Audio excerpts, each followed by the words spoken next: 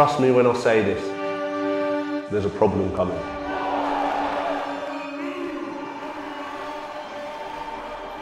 I've come from humble beginnings to big time boxing. Not many people come from like the proper bottom. You know, I'm finally on the path where I'm going places. Boxing to me is everything. I'm not very good at anything else. This is the dream. This is Portsmouth.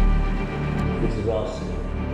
I'm very proud to be flying the flag for Portsmouth boxing at the moment. It really does motivate me to do well because I know that I'm being very well supported. Runowski, you've got a problem on your hands. Mikey, being here in Fratton Park, your support is continuously growing, isn't it? And the dream for you one day, to not just fight here, but to fight for a world title here. Yeah, you know, I'd love to headline a show in my city, especially on that pitch there. You know, it's a dream of mine, and it was a dream that was always spoken about, but that dream's becoming more of a reality with every win I'm having. How motivated are you to succeed for the city of Portsmouth? I'm extremely motivated. I'm very proud to be flying the flag for Portsmouth boxing at the moment. The city really do get behind me at the moment as well, so it really does motivate me to do well because I know that I'm being very well supported. How long have you been coming here to Fratton Park as a fan? Oh, I've been coming for years and years and years, and obviously nowadays the team really get behind me, the club really get behind me as well. So yeah, it makes me very, very proud. I want to talk a little bit about yourself and when you were growing up. Just take things back for us, because as a child you were quite timid, quite shy perhaps. Is that how you would describe yourself as a kid? Yeah, I was quite a shy boy. I was quite a good boy at school and stuff like that. But like obviously people don't see the shy side of Mikey. Like I'm still shy to this day, but yeah, boxing really brings my confidence out. And your dad had a few amateur fights, didn't he? And you were in the gym with him from a young age. Was it something that you enjoyed being around from a young age? What was it about boxing that, when you think back to some of those really early memories, that you remember enjoying? Yeah, I was in boxing. I was learning like my stance and that from a very young age, and I was in gyms going like with my dad probably from 5 years old. I think with me, I was always ever going to be a boxer. It's the family business, you know. So I'm extremely lucky to be in a boxing family. Obviously, my brother's a professional boxer as well. So yeah, I feel very fortunate to have had the upbringing around boxing. I was going to professional boxing shows from very early age, behind the scenes and stuff. So yeah, I feel lucky. What is boxing to you? Boxing to me is everything. I don't really know. I'm not very good at anything else. You know, I'm not very good at anything else. So I'll just channel everything into what I am good at. Especially nowadays when, like, I set out to be a good role model to my daughter, but now I'm a role model to a lot of people in my city, and like especially lately, I'm inspiring people with my story, like come from nothing, and now I'm on a big time boxing event. So yeah, boxing is absolutely everything for me. Being the shy boy, the good boy, as you just said there, how easy is it for you to flick that switch and become the problem Mikey McKinson? Is that during the ring walk? At what point does that switch flick for you? I'm always confident when I accept a fight, because I'm really confident in my team, I'm confident in my ability.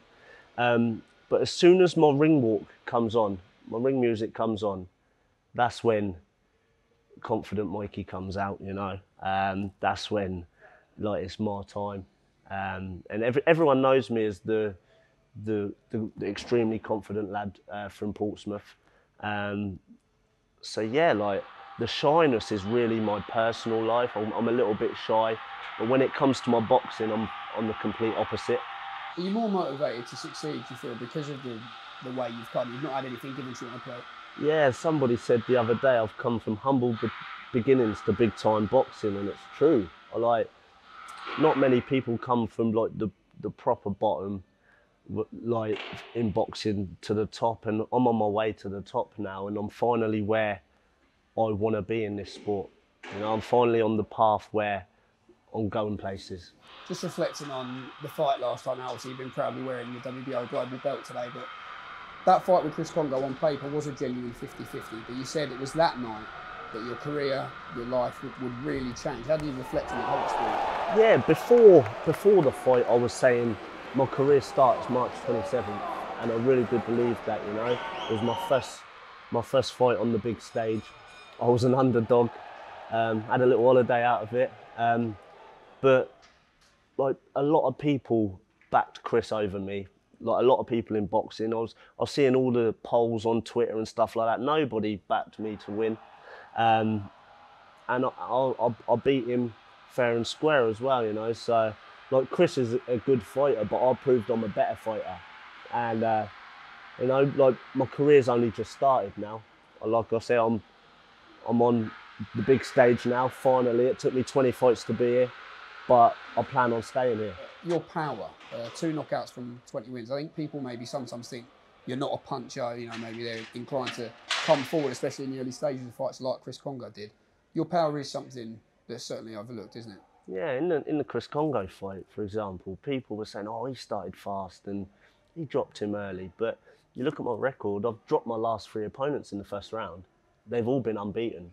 I think I've dropped, 6 of my last 7 or 5 of my last 6. So people do underestimate my power. I can dig, I know I can dig, and I will prove that to people in the future. But that doesn't matter. I'm beating these guys with relatively ease at the moment. So yeah, them knockouts will come.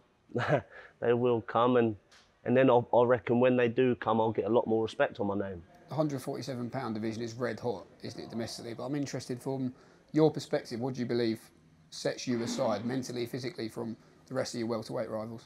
In the UK especially, there's no one like me, and I don't think there's anybody on my level. You know, I'm still learning a lot. I'm still developing, and each fight I have, I'm just getting better and better.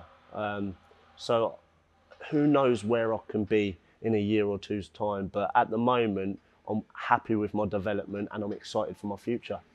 Let's talk about fight camp. How excited are you to be a part of that this summer? I watched it last year, and at the time I'd not got my break, and I was frustrated, and I was just thinking, I wish I could get on shows like this, and now I'm finally here, you know. So it's great to be a part of fight camp, but I'm not here to be a part of it. I'm here to really shine and stand out on Fight Camp 3, and that's what I plan on doing. You've had a bit more time, haven't you, to study Runowski now with your dad, and what you can sort of expect to see from what you have been watching. What sort of fight are you expecting, and how do you rate him as a fighter? People look at his only defeat to Josh Kelly, but since then he's bounced back very well. He's coming off a couple of very good knockout wins, so he's going to be confident. He's going to be game. And he's going to try and knock me out, but they all do. They're all confident, they're all game, they all try knocking me out. It's a fight, as long as I'm prepared to the best I can, it's a fight I can definitely win. And it's a fight I can definitely look very good in winning too. And we know where you want to go in this sport. You need opponents like Runowski, don't you? You've beat Kongo. Runowski, I would say, certainly is a step up from him, and it's about constantly progressing and building to get you closer to where we're sitting here today. Yeah, exactly. People that know me know that I don't like sitting at the same level. I'm always trying to challenge myself and get harder fights all of the time. This is a step up. I believe it's a step up.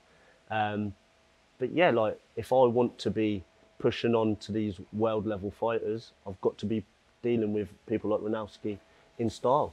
You talked about Josh Kelly there a moment ago, but things got a little bit hairy, didn't they, between Conor Benn and Florian Marku? You guys all boxing at 147 pounds. How do you assess, looking at those guys, how do you assess the division? Who do I think's the best? I think I'm the best, and I think I'm better than all 3 of them guys. Josh Kelly's a very talented fighter. Conor Benn is starting to become a very good fighter as well. I don't think Florian is on that level yet, as good as them guys, or as good as us 3, but you know, he's got his chance to prove it now. He does a lot of talking, but fair play to him. You know, I haven't really got a bad word to say about them 3 at the moment, because I've got Runowski to focus on, and I've got my own path to follow. So, yeah, good luck to them 3. It's an exciting 4 to be named with. So yeah, the future's exciting. You are a wise head and you're very realistic. How far away do you think you are from being here and boxing for a world title? I don't know. I've got a very good world ranking at the moment. So on paper, I'm not actually far away at all. Not far away at all. I've got full trust in my management team in guiding me the right way. I'm so excited to be now promoted by Matchroom. So yeah, I've got no worries my end in how my career's being guided. So who knows how far away we are, but on paper, I'm very close. And just talk to us about the fight itself then. How do you believe you win this fight, and how do you want to win this fight? I want to stand out. I think that's the main thing. I know I can beat Runowski, but it's me. I've got to look good beating Runowski. And I think he's the type of fighter that makes me look good on my day. I think he'll bring the best out of me. And yeah, and I think that I'm going to look very, very good beating him. And still? And still, of course, it was there and the new before, but it's and still now.